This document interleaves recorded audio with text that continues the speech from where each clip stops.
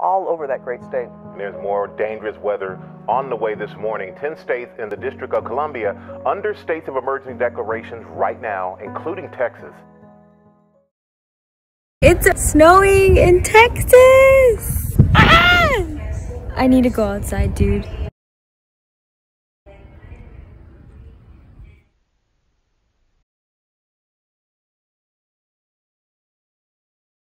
Hey guys, it is 6:35 in my car because nothing is working since 2 in the morning. I remember I was still awake and our lights went off and then it went back on, but then when I woke up around 6, 7, nothing was working, and it's 6 p.m. now, so it's been more than 12 hours. No light, no heat, nothing. I'm trying to stay warm and the phone keeps dying. I ran to my car and one of my friends, like, shout out to her mom and dad, a Bluetooth. I'm charging my phone because nothing's working, and I'm not gonna lie, it's kind of stressful. Okay guys, I had to delete some pictures because my storage was messing up. Honestly, like, this is crazy. Like, I'm just so surprised, like, Texas isn't dealing with this well. Like, look at New York. Yes, they're already used to it, but I feel like this should have been fixed already, but it is what it is. So let me see if I can go work out, and let me see if upstairs in the lobby area of our apartments there's actually a place that I can charge my phone without needing the wall plugs, because there's still no light, as you can tell. Okay, so you can't even see me, but I think there's a lot of people that are doing what I'm doing, and I'm just kind of charging my phone in the car. So you can't even see anything, but like, just like, honestly, everyone's live.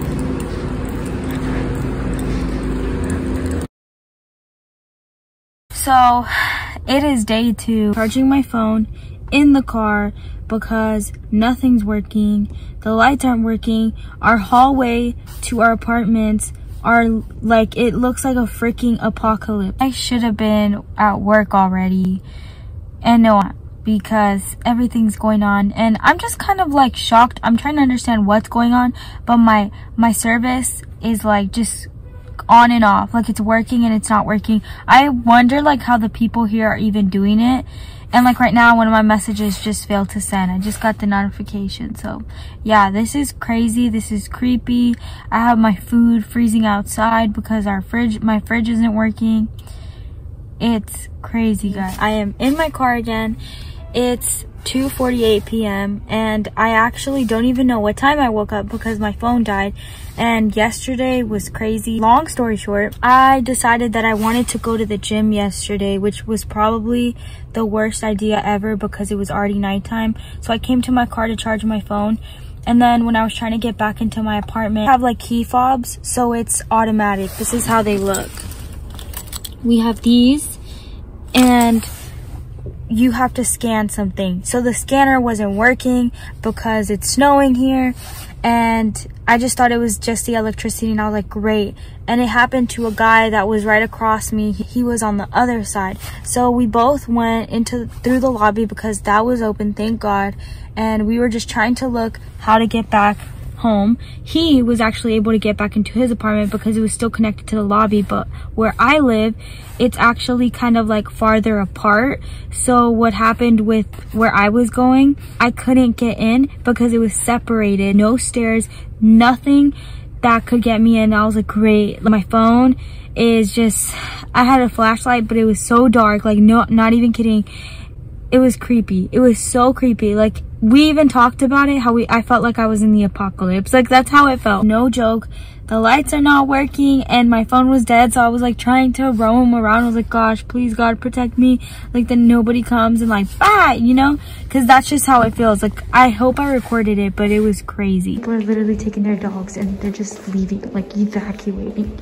Got out and I went to the garage and I saw a BMW pull up, so I was like, okay, I'm just gonna go ask them. I was like, I can't find a way to get to my apartment, and you know, everything's sketchy right now, so I feel like they were probably like, why is she coming up to us? Like, dude, I need to find a way to get back home because I was lost. Like, these apartments are huge and I didn't even realize it until I got lost.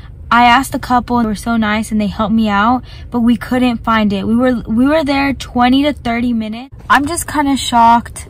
I'm shocked that nothing, like Texas, like what's going on, like what's wrong with the energy? Like, it's day 2. Come on, man. What do I need to help you with so we can make this happen? This is just kind of stressful. And especially because I was listening to 90.1 and they said first is residence, so apartments are last. And the place that I'm at, almost everybody, like this whole section is apartments. And so last night I saw, like when I was about to go to sleep, like the street lights, the city lights, the stop signs, they just went off. Everything was off and there were still people driving, and I was like, what is like going on? Like, this is crazy. I honestly don't know when things are gonna get back to normal, but hopefully like at least that something gets fixed. And I'm kind of even wonder if like Walmart's open, because I need to buy a freaking emergency light. I need to go buy food because your girl is like low in inventory and this is not okay. To 45 minutes at a time. That's a lie. STP Chief Operating Officer. I've literally been without power for 48 hours. Well, the company manages the crisis. It is Tuesday. After being acquitted in his to lose heat and light for several hours at a time. Worse, and the grid doesn't do what it needs to, and we don't get their power back on. Some rolling blackouts have lasted 10 hours or more, yes, denying heat to millions where home temperature. Okay, so I just heard on NPR News that we're about to have a winter storm until Thursday. Okay, Thursday. My heater has not worked at 6 p.m. It's gonna get really bad, supposedly, and we shouldn't go out. So what am I gonna do? I don't know, because my freaking phone isn't working. Am I going to survive off of strawberries? I don't know, because I only have 1 banana left and my oatmeal can't be cooked. Unless, but guys, y'all pray for us over here, because Greg Abbott is supposedly going to do a reformation on the electricity, and that's what's needed. Because I don't care if Texas doesn't really get ice or snow. We need to be prepared for these things. Even myself. Obviously, we are not immune to anything, and I think if 2020 has ever showed us anything, is to be prepared for the unexpected. Which again operates the state's electric grid. I think there are a lot of, obviously staff at ERCOT and people who understand that the climate is changing and anticipate that. The police say they got 270% more calls yesterday than Monday. Fort Worth fires see more than 1,600 calls. Normally, they get in their running car in the garage to warm up. They forgot to open the garage. Richland Hills, and his power will likely not be restored until Thursday. Furthermore, it is urging those who do have power to open their homes to those who do not. Over the last monoxide poisoning. The town of Anna has issued a boil water notice. Okay guys, I'm trying not to freak out because I just realized I was in my car for a while. So this is how it looks. Came to my, because yeah, it was crazy out in my streets, and it's a long story, and I was really scared to drive, but I did it. So now I'm here. If you can see, it was so scary, but I'm so thankful to God that I made it here safe, and I did my best, and it was my first time driving on ice. So I just wanted to let y'all know how it's going. There's like some people that don't know how to drive. If it's icing, you need to slow down. Like, this guy literally passed me, and then he was trying to like swerve another person. This is how accidents happen. I was going 10 miles per hour, like 5 to 10 miles per hour, and my car was still like swerving a little bit. Please stay safe out there. Whew, that was kind of scary, but I'm so glad I did it. I doubted myself a lot, and I'm just so happy I did it. I was putting like worship music on because, okay guys, I got my stuff out of the car, and the snow's so beautiful, but man, it really is dangerous. It's not something to play with. And I'm gonna just go, and hopefully there's Wi-Fi here so I can do my homework and start working.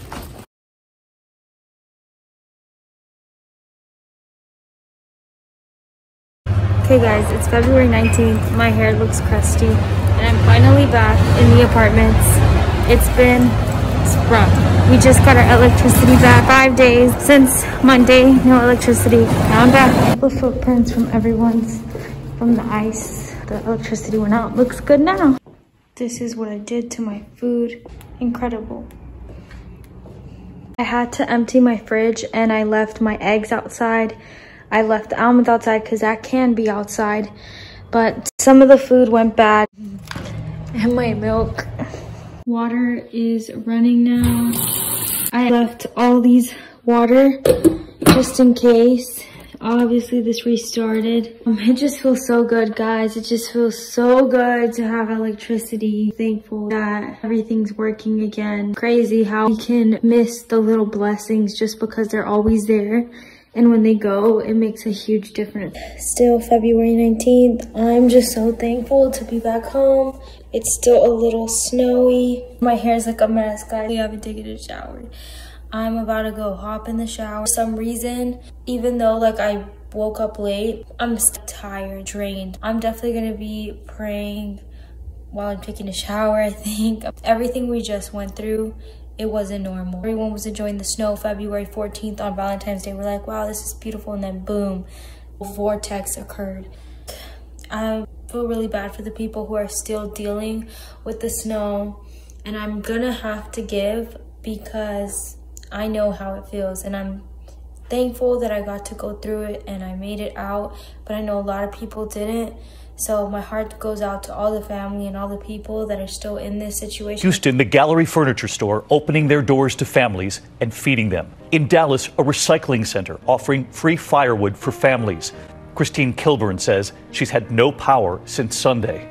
And at the Genesis Women's Shelter and Support in Dallas, they're now asking for blankets, flashlights, and warm clothes. Vanessa Wilmore is the founder of Feed the People Dallas Mutual Aid. Right now we are working on getting more people in hotels. And in Bell County, Texas tonight, husband and wife Victoria and Bobby Dill and their friends buying hundreds of sandwiches and giving them away. I know we come back to a warm house with food. So it was my duty, my mission to get somebody with something. Millions heading into another night without power. We'll stay on this. So many trying to help, and we'll put those groups at abcnews.com for you. Good night. Now covering the landscaping there. On a report of heavy smoke, power has been out. How can we boil water? We don't even have power. We have been without power for 60 hours now. Frozen water pipes bursting, destroying homes. Some causing ceilings to collapse. We are sitting here by the fire. Is trying to keep her 11-month-old baby warm. Her family's light source is this lantern. So we can make some warm bottles for my daughter. We have our propane fireplace, one battery-powered light that we plugged in before the electricity went out, and otherwise it's candles. Julie Crawford has been boiling snow for her family to use as their primary water source. Getting snow, putting it in our pots, and heating it on our propane grill. Texas is the only state in the entire country on its own electrical grid. This morning, Governor Abbott calling for an investigation into the company. The power to a number of homes here in Texas was restored overnight, but still so many people remain in the dark. And between the electric issues and the water, guys, this is far from over for so many people here in Texas.